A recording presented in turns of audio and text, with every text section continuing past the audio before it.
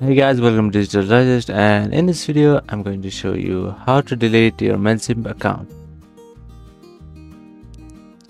So first go to www.mailchimp.com, or on the right side you can see your name.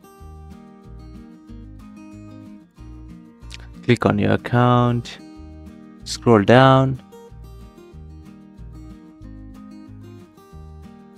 click on settings, and you can see the option pause or delete account. Click on there.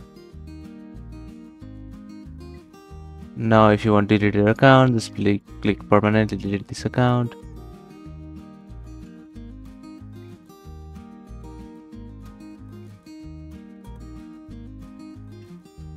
And over here you can fill in some information if you like,